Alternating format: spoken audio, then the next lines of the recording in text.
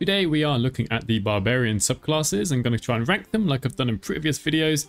As before, it's just my casual opinion. I give each ranking an equal weighting, which isn't necessarily the right thing to do. The things I'm going to compare are where these subclasses differ from each other. So that's level 3, 6, and 10. In fact, 2 of the subclasses do get something extra during these levels, which I'm also going to take into account, and also going to think a bit about multi-classing.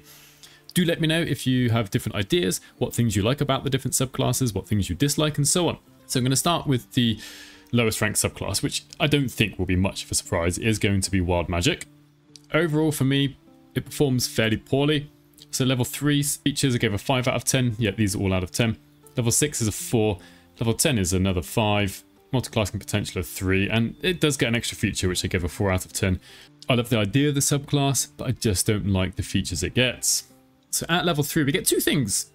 Our rage turns from a normal rage into rage wild magic. So when you enter a rage, you release all magical roiling inside of you, causing a random magical effect. If you like randomness, it's kind of cool. Let's go look at the effects actually. I'm going to use bg3 wiki again, because it shows the full table of effects, rather than me having to try and play through and get the effects happening. So here they are. There are 8 different effects, and yeah, you get them at random.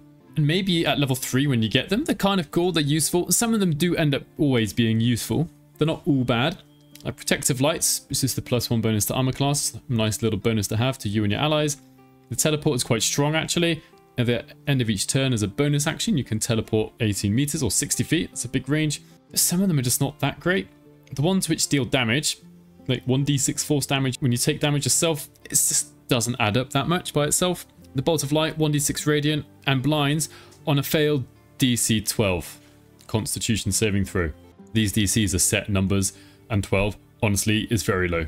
So it may be in Act 1, this happens every now and again, but by the time you get to Act 3, I would really think that most enemies are passing these saving throws most of the time. And so they kind of become a bit useless. Vine Growth, actually a bit annoying, because it's difficult terrain for everyone other than you. Dark Tendrils can hurt your allies. You can take 1d12 necrotic damage, which isn't much, but you don't really want to be doing that if you can help it. The top one I quite like, Weapon Infusion. The weapon gains the light and thrown property, but again, it's random. So I'm just not that impressed by it, especially as we get to the higher levels where the extra damage we do is just, it's worth nothing. Really, it's just not that great. Then the other thing we get at level 3 is Magic Awareness. Anyone within range adds their proficiency bonus to saving throws against spells for 1 turn. So where are barbarians usually going to be? Right in the face of the enemies. So you use this and you will grant your enemies extra bonus to their saving throws. Great. If it affected allies only, that'd be amazing. That'd be really good. Then you could get everyone crowding around the barbarian, and maybe you could anyway. Perhaps you could have a barbarian and a paladin together, granting lots of extra bonuses to saving throws, which is kind of cool, but just for 1 turn. So hard to know when to use this, to choose when to use this, because you don't know when the enemies are going to actually use spells against you when you have to make saving throws. So yeah, not really that impressed. It's a cool idea, but the randomness and the strength of the effects as we level up just aren't good enough for me. Then at level 6, we get these 3 actions here, separate actions. You on ally receives a 1d4 bonus to attack rolls and ability checks. It's basically a bit like Blessing Guidance put into 1, although it doesn't affect saving throws. It requires an action. That's the only real downside to this, is during combat with a barbarian, you probably want to be swinging your weapon. So if you're going to do it ahead of time, that's great. And in checks outside of combat, useful. Then we get these here, Bolstering Magic. You or an ally recover a level 1 spell slot, so we got, and then for level 2 spell slot here. If it wasn't so easy to take long rests, this would be much more useful. Maybe if you're doing some sort of challenge run, you want to put a few more restrictions on yourself where you limit long rests, this is going to be way more useful, especially if you've got a lot of magic casters in your party. But since we can take long rests so easily, and it's just once per long rest we can recover a spell slot, and it's just level 1 and level 2 is just not that great. It's okay. The bonus to attack rolls is nice, but we can just do it once per long rest, and there's no way to get this back. If long rests were more difficult to take, I would definitely put this higher. And at level 9, one extra thing that Wild Magic Barbarians get, they can now make allies recover a level 3 spell slot, and I gave this a 4 out of 10, the same as the level 6 feature, to be honest. It's the more powerful spell slot. By the time we get to level 9, that's not as valuable. It's still good though. I mean, level 3 is nice. It's an extra fireball, an extra counter spell, an extra haste, an extra whatever you want. Level 3 spells are great actually. but this is just once per long rest. So again, the whole idea that if we couldn't rest as much, this would be way more useful, but we can pretty much long rest when we want, as long as you are opening all the barrels out there and getting lots of camp supplies. And so then we've got multi-classing potential, 3 out of 10. I mean, if you love the randomness of the wild magic rage, maybe this will go up. But compared to what the other barbarian subclasses get, I don't think this is that useful because you can't rely upon it to get what you want. In one sense, it's kind of a nice idea, multi-classing a wild magic barbarian with a wild magic sorcerer, so everything you do is full of wild magic. But barbarians in general don't do well multi-classing with most spellcasters, at least not for most of the time, because when you rage, you can't cast any spells, and if you're concentrating before you rage, you drop the concentration when you rage. So it's really difficult to make a barbarian magic multi-class work well. And as I said, those extra added effects from the wild magic, just not that needed, they're not that great. So yeah, for me, wild magic, definitely third. But as I've said in the other videos for the other subclasses, this doesn't mean you can't use a wild magic barbarian, it's just not for me. You should use whatever you find fun or whatever fits your party. You want to roleplay a wild magic barbarian, please do it. Go ahead. You probably won't be too disappointed. Sorry, and then on to the level 10 feature. Forgot to actually do it just now. When you're raging and you take damage or fail a saving throw, then you can, if you want to, you can trigger another wild magic effect. But since these effects are when you're level 10, again, most of them are not that useful. Sure, you get to, I guess, re-roll the wild magic effect. Maybe you want to aim for the teleportation, the extra armor class. Perhaps those are really good for you and your party. But it's random. And for me, too random. I can't rely upon it. By the time I'm level 10, I don't particularly care about changing the effect that much because they're not that strong when you get to level 10. So overall, they get 21 out of, I guess, 50 when we get all of this together. And for me, second place, Berserker. One thing that makes the Berserker scores kind of significantly lower in a sense than the other subclasses is this is the only subclass that doesn't get something different outside of levels 3, 6 and 10. So it's really lacking, you know, any sort of input from that. So we give the level 3 feature an 8 out of 10, level 6 a 6 out of 10, the level 10 a 4 out of 10, multi-classing potential a 7, and extra features a 0 because they don't get any. So at level 3, what happens? We don't rage, we frenzy instead, which is cool because it means with your bonus action, which obviously you can't use on the same turn you go into a frenzy, but you can always use your bonus action to do a melee attack or throw something. One really cool thing about the enraged throw is if you hit an enemy, it knocks them prone. There's no saving throw against this, you've just got to hit the enemy, which is really powerful at making enemy casters drop concentration because when you're prone, you lose concentration. There is a downside to this though. So when you attack, it will cause a stack of frenzied strain, which adds a penalty. So if you've done one frenzied strike, you get a -1 to hit for all the subsequent strikes that you do, attacks that you do while frenzied. If you do 2 frenzied strikes, then you'd have a -2 to hit. So it can start to stack up quite quickly. But the fact is, it gives you the option of an extra attack with your bonus action.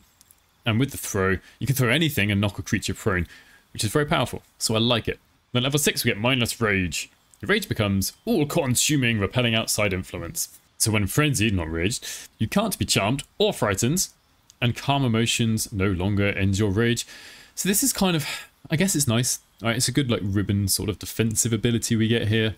It's a sort of situation where you probably don't use it most of the time, but when you do need it, you're probably so thankful that you have got it. The one unfortunate thing is we can't go into a frenzy unless we're in combat. So for example, if you're fighting Orin and you know she will frighten you, fear you, you can't go into a frenzy ahead of time to kind of get out of that. And it is nice that calm emotions doesn't end your rage, which means if you want to protect your whole party from being frightened or charmed and you cast calm emotions, you won't affect your barbarian. But it's not like a particularly powerful feature. It's kind of, yeah, nice and defensive, but you won't use it in most combats, which for me makes it, you know, I can't give this a high number if I'm not using it most of the time. Then at level 10, we get this new action, Intimidating Presence. Menace an enemy, and it has to be an enemy, not a neutral NPC, and instill a terrible fear within them, and this means they will actually run away, right? Must run away from its source of fear, can't take any additional actions. You can maintain Intimidating Presence to prolong the target's fear. And if the target resists this effect, it can't be targeted again into the long rest. So it sounds kind of cool. It doesn't require concentration. It doesn't use any resources, so you can use this again and again and again. But there are 2 things here that mean I just feel like I can't give it a high score. First of all, the fact is it uses an action, And generally, if there are enemies around, you're in combat.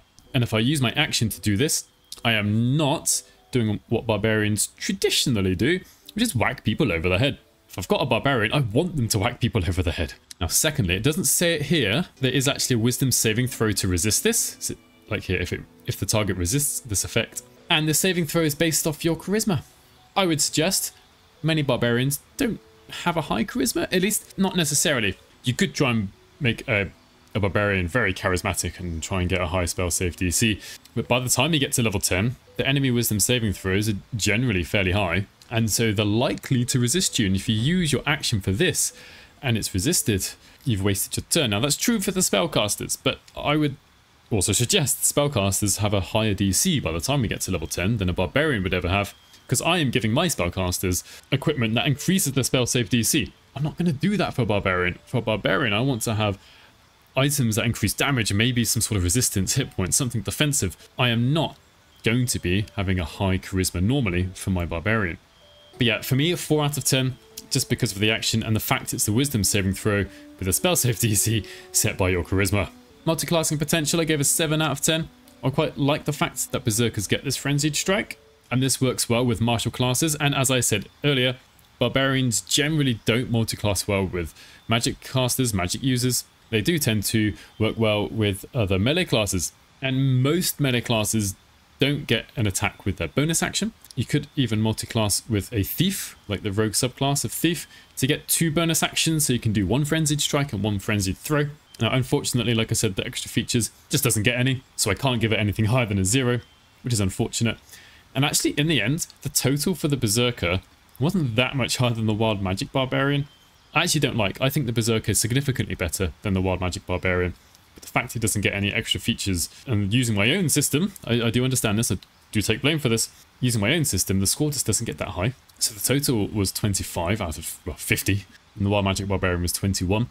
I think those numbers are closer than how I feel about the classes. So yes, that leaves number 1 to be the wild heart. So level 3 features, 10 out of 10. Level 6, 10 out of 10, maybe that's a bit generous, but it doesn't really affect the ranking overall anyway. Level 10 feature, 7 out of 10, multiclassing another 7, and extra feature, it gets an extra feature, a 6 out of 10. And again, these are just compared to the other subclasses, not other classes and the subclasses of other classes. So what do we get at level 3 as a wild heart barbarian? Well, first of all, before I pick my bestial heart, I can speak with animals. It's not the most impressive spell to have. Speak with animal potions are very cheap. You're likely to have access to it anyway. It is also a ritual for the casters that have this spell, but it's cool. Your barbarian can cast it, and they don't lose it when they rage, which is kind of nice. You know, why is this a 10 out of 10? It's the bestial heart. And some of this is just about the fact we've got a choice. We can do different things, which is why like warlock invocations are so cool, because we get to choose how we shape our character. With the other subclasses, once you've picked them, no choices are made. I've given the high scores to wild heart because of this, the fact we get to choose what we do with our character. I'm going to go through these very quickly. So the bear heart gives you resistance to, when you're raging, the resistance to almost all damage apart from psychic. Nice. And then we can use an action to heal ourselves. I'd probably just attack anyway. You can only use it once per rage. It's not going to do much. Eagle heart, this is so cool, right? We can use diving strike, which lets you leap down onto a foe. When you jump down, you can knock them prone for 2 turns, which is really cool. 2 turns, not 1 turn. So you actually take them out of combat for, well, 2 turns. Foes also have disadvantage on opportunity attacks against you, and you can dash as a bonus action. That's so cool. We get to do so many things. As an elk heart, we get a passive of an increased movement speed of 15 feet. That's so cool because barbarians want to generally run into the face of enemies. And to help us with that, we get primal stampede. And again, we can possibly knock enemies over for 2 turns, and this doesn't provoke opportunity attacks. So you can charge around the battlefield while knocking people prone. Tiger heart increases your jump distance by 15 feet, so you can jump so far, to be honest. And then you get an AoE that makes enemies bleed, and there's no save against this. If you hit an enemy, they are bleeding. And bleeding, just to remind you, take 2 slashing damage at the start of your turn. Nobody particularly cares about that. The really important part, and has disadvantage on constitution saving throws. That means if there are enemy spellcasters, they've got disadvantage on maintaining concentration, and at the start of their turn they'll have to make a concentration saving or constitution saving throw because of the 2 damage, and lots of your spells make enemies take a constitution saving throw. So this actually empowers your spellcasters. Wolfheart, you can use Inciting Howl. I don't use this too often. Each ally within earshot can move an additional 10 feet during their turn, but it takes an action, which I really don't like. But while you are raging, your allies have advantage on many attack rolls against enemies within 7 feet of you. That's so cool. If you've got just one, honestly, just one other melee character with you, they're going to benefit so much. It increases the chance to hit enemies by so much. And so you're just going to be dishing out loads and loads of damage. Anyway, you pick one of these. Every level up, you can actually change it. Change best to your heart. That's like one of the reasons I love this level 3 feature. So maybe a level 4, I want to be like a bear, be a bear heart. Just going to pick random feats to get through this. Then at level 6, we get to customize our character once again by picking one of these animal aspects. So we can increase carrying capacity and advantage on strength checks. Oh my gosh, that's so good, because if you are trying to shove people, that is a strength check. It's like the only strength check. And so you get to, well, I suppose there are strength checks in cutscenes, sorry about that.